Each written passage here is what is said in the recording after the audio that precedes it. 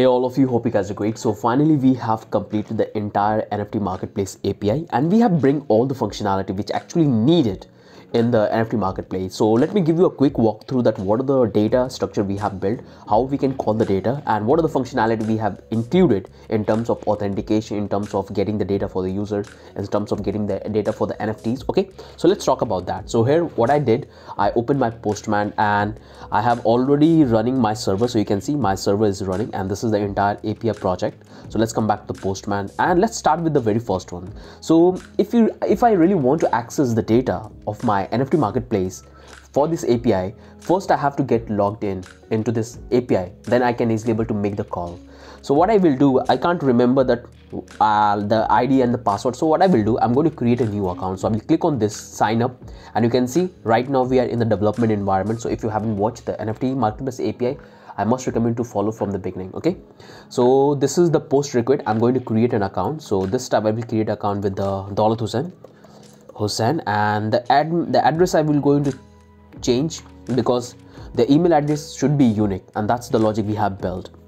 So I'll say DAULATHUSSAIN Hussein. So this is the email, this is the password, and this is the password, and this is the one. So if I make a request, and you can see I have created an account in my API. I got this JWP token. So if you haven't followed the API project, then it's seems like an alien to you. Okay, so I have this token which allow me to authenticate in the entire API, so I can easily able to access all the data. So this is the entire data I got back. So this is the user ID, this is the name, this is the email, and this is the password which we have hash. Okay, encrypted password. So we have created that. Now we can have the access of the entire data in this API. So first thing what I will do, I will go to this first one is get, and I want to find out all the NFT which I have created in this API. So I'm going to make a get request. So I will click on this send request and here I will have all the data. So these are the NFT I have already created, which we have done together. So you can see we can easily able to access all the data. So this is how we can get the NFT. So I got this NFT. Now if I make a post request, so I can easily able to come in the body and I can create NFT. Create NFT. Okay, so here it seems good. What I can do is I can make a send request and here you can see I got an error message. So you can see our authentication is working fine. So here it says that NFT validation failed. The summary is needed. You can see this all logic we have built in our NFT marketplace in the schema model. So make sure to follow that. So it's missing the summary, it's missing the price. So let's provide those three things. So I'm going to simply copy that one and I'm going to provide the first thing is going to be the summary. So you can type anything because this one is a required field. So I'll say hey Daulat, and I have to provide this one. Okay, so this is the summary and I have to provide the price as well. So what is the price? We have a discount price and that looks good to me. Let me provide a price as well, otherwise it will throw me an error. So I'll take this price and I'm going to come here and I'm going to paste inside this, and for the price I'm going to say something like 23. Okay, you can set any number, you can take the price in terms of ether, it's really up to you. And that's what happened exactly when you are using this API in the NFT marketplace. So this price will be in the terms of ether.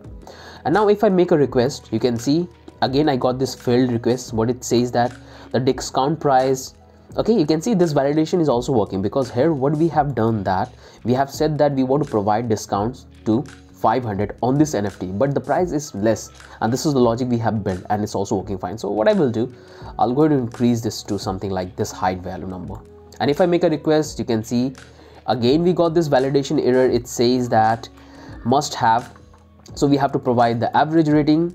I am missing a lot of data, so let's provide the average rating as well, which is okay. So let me do this, provide the average rating. So I want to provide the rating is going to be, let's say 4, and let me make a request. So looks good to me, and let's see what's the error I'm getting. So validation failed, average rating must have 5. So that looks good to me, no more issues. So what it's saying that, okay, if I make a request and here you can see this is not an error, it's a warning, but you can see we have created this NFT. This is the NFT, and if I come back to the get, so right now you can see we have saved. The moment I will make a request, I will have this 6 NFT. And can you guess why we are getting this 6 NFT? Because the NFT we have created, it's a private. So we have built that logic that it's a private NFT. So if you come here, you can able to find the logic which we have built.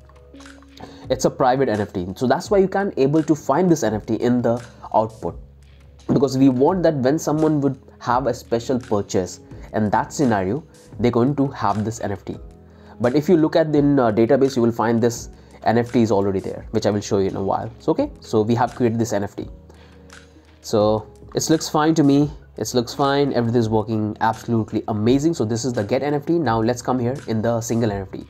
So what I can do, come here, and here we have all the 6 NFT. And if I want to get this NFT, the single NFT, so for that, what I will do, I'll come here, and here I have to pass the ID of that particular NFT. So I'm going to simply paste the ID which I have copied from there, and I'm going to make a request. So the moment I will make a request, I can see you can easily able to find all the data for that single NFT. Now let's do the same thing for the update NFT. So if you want to update any data into the NFT, you can do that. So for that purpose, I'm going to update this one. Okay, so I'm going to grab this and I want to change what value I want to change. I want to change this. Let's say I want to change this duration. Okay, or let's change this name, because that's what we do most of the time. So let's come here, and if I go into the body, and here I can change the name. So instead of this, so what is the name we have provided to this NFT? It's a monkey monster, and I want to change it to something like Daulat Hussain. You can change to whatever, Daulat Hussain Hussain. And if I make a request, you can see we'll get this message, success. And if you look at here we have changed that name. If you come back to the single NFT, if you make a request, you can able to see the name is changed Daulat. So it's working fine. We can update the data in our API. So it's also working. And if you want to delete, that's very easy. All you have to do is to simply paste the ID and it will delete that. In this, you don't need to pass any data. So it's also working fine. Here we have the get all user. As I'm logged into this API, so I can easily able to find all the user. But we have built a logic that only admin can have an access of getting all this data. So that's the functionality we have included. So if I want to get the user, all I have to do is to make a request, and here I will get all the user we have created, including myself. Okay, so you can see all the user with their email ID and the name, and this data is not for the users. And all this data about the users, it's not for the normal person, those who will come to our application. It's only for the admin, because admin will have the power to delete any user, to change the password. Okay, so that's for that purpose. Now if we come back to this top 5, this is the one route we have created, and this route will give us the top 5 NFT in our API. So if I make a request, I can easily able to find the top 5 NFT. You can see this is the top 5 NFT we have got, and we have built all these logics. Okay, so we are having this top 5 NFT based on the rating and the difficulty and the pricing. So these are the logic we have built. I will not go into that detail. So make sure to check the complete API. That will give you a better idea. So this is the top 5 NFT. Now let's come back to the monthly plan. So what happened that sometime your product manager, he will tell you to build a router that will calculate the highest number of selling of NFT in a particular month. So this is the logic we have built. In that, we can easily able to find that how many NFT is getting sold in a particular month or a particular year. So here we are targeting the year. You can include it in a month, so that will also work. So if you make a request, here you will find that how many NFT we have sold in that particular month. So you can see, so this is the first month. You can see we are getting the month number 1, and this is the month number 2, and this is the month number 8. So these are the NFT we have sold so far, and you can see you can get the month and you can get all of these data. It's really powerful. So this is the one, and let's come back to the get status. That's a very valuable data structure which you have to include in the API, because as an admin you have to know that how much money you are making, how much sale you are getting, how many users are creating NFT in your marketplace. So you need to have those stats, and this is what we have built. So if I make a request, you can easily able to find all the data. You can see right now we have categorized our entire NFTs based on 2 parts. One is the easy and the medium, and you can easily able to find all the data. So right now we have the 3 NFT with easy and 3 NFT with medium. You can add multiple like labels in the NFT. Okay, and we have calculated all the ratings, pricing, minimum, max pricing, so everything is working fine here. Now let's come back to the sign up, which you have already seen because we have created this user. Now this is the login one. So what I want to do is, so this is the one we have created. So make sure to keep this in mind, that this is the Daulat and this is the password. So if I click on this, maybe this is the right one. So click on this and here you can see we log into this application. Now I'm logged in with this Daulat and this is the password. And now I have access all of these accounts. So I'm no longer using the old account which I have created for accessing this data, but now I am accessing with this account. So this is how user can log into our API. So it's also working fine. Now let's come back to the get all users. So if you click on this, here you will find the list of all the users, which we have already seen that. And here we have this forget password. So if you haven't watched this, make sure to watch it, okay? So here we can send the, like if you come back to the body and here you have to provide the email ID. Suppose that's the one validation we are doing. So if someone's forget their password, so we need to have his email ID. So you can add two-step validation, you can add a phone number or you can add an email address, but here we are making things simple. So we are going with the email ID. So they have to provide the email ID and we're going to send the JWP token and we're going to send a special link where they can easily able to fill out the password. All they have to do, make a request and it will send the email. So I have already shown you, so make sure to follow the tutorial. And here we have the reset passwords. And the same thing, we have to provide the JWP token, because the token they will get in the emails, they have to provide that and they can easily able to confirm their change their password. So they can simply come here and they can provide their like the password, the new password, and they have to confirm it because we have to run the validation. So this is also working fine. Now let's come back to the update my password. So this one is for the user because user can update his password and that's a totally different resource. So reset password and update password is a two different resources. So that's the thing you have to keep in mind. And here we have this update me. So if user wants to update any details like email ID or a summary or descriptions or any information about himself, like if he wants to update the images, so he can update that with this route, okay? And this is the delete. So if a user wants to delete his account, so he can, but we are not deleting him from our API. We are just making him inactive. And that's the way you have to practice when you are building your API, because you should never delete any information about the users. When user delete his account, you should make it inactive and you can store it in a different data set. So you can later, after a week, you can send emails to tell him, okay, there is a special offer, so he can reactive his account, okay? So that's all looking fine. So everything is working fine. Make sure to follow this entire API tutorial, and there is a lot of things which you can include in this API. So I haven't gone into the review sections, so you can build a separate route where you can manage all the reviews which is coming on the NFT. So there is a two type of review system. One is a simple review system, means one account can give one review, and there is a nested review system. In that, like one account will give the review and on that someone other will give the review. So you can build that system as well. So there is a lot of things which you can include in terms of security, but whatever security we have applied, it's production ready, okay?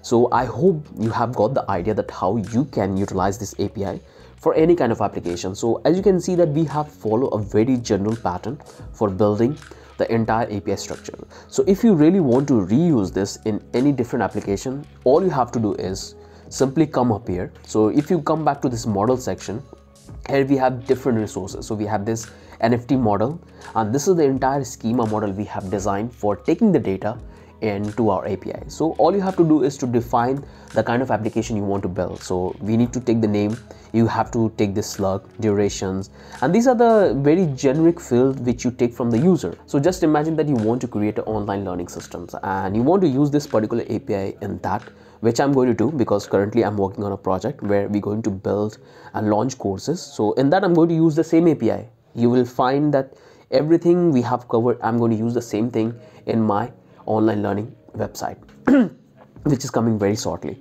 So all you have to do is to change the schema model. So instead of name, you will take the course title, descriptions, and it will have the length of the course, it will have the review, it will have the ratings, it will have the tutor name, it will have the like which one is popular tag. So those kind of things will there in the schema model, which you can easily able to define.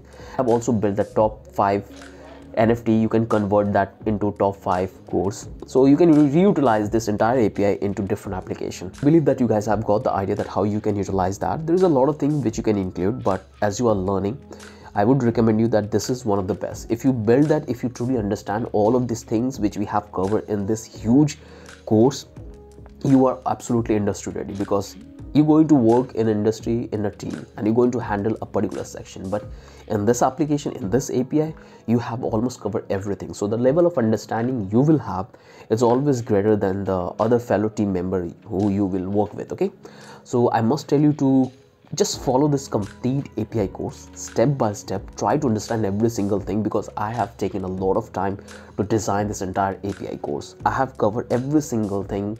I try to show you the entire refactoring we have done.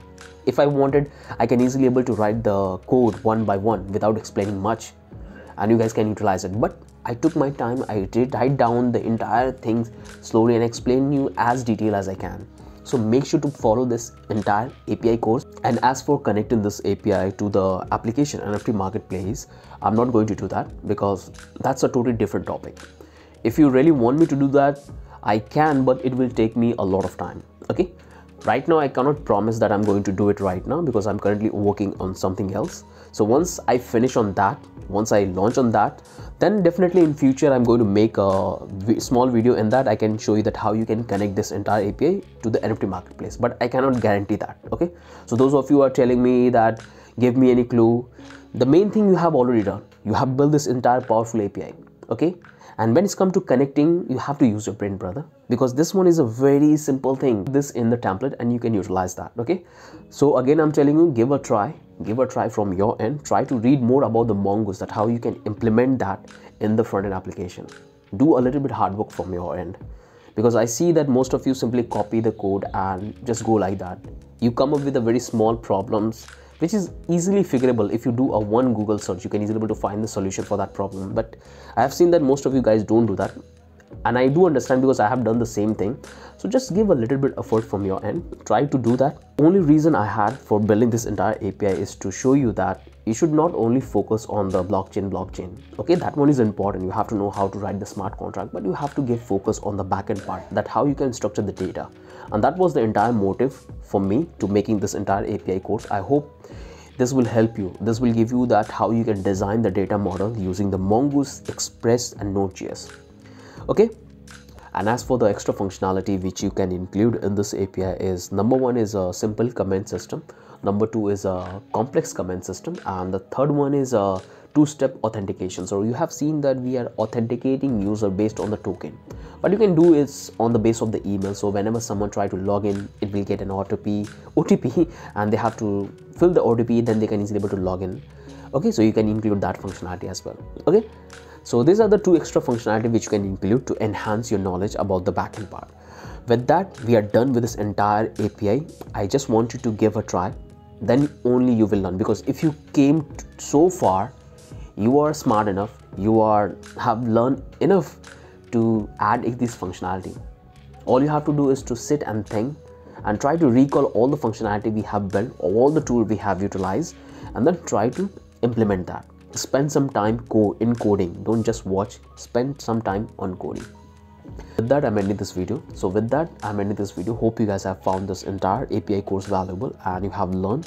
If you still have any confusion, do let me know, and maybe in future after 2 or 3 months I will try to make a video to where I can show you that how you can connect this API to the front end.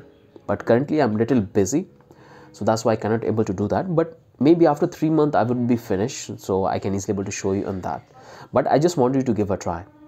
So hope you have liked this entire project. If you have still any confusion and doubt, do leave in the comment sections. And with that, I'm just ending this video. See you in the next video. Have a wonderful day.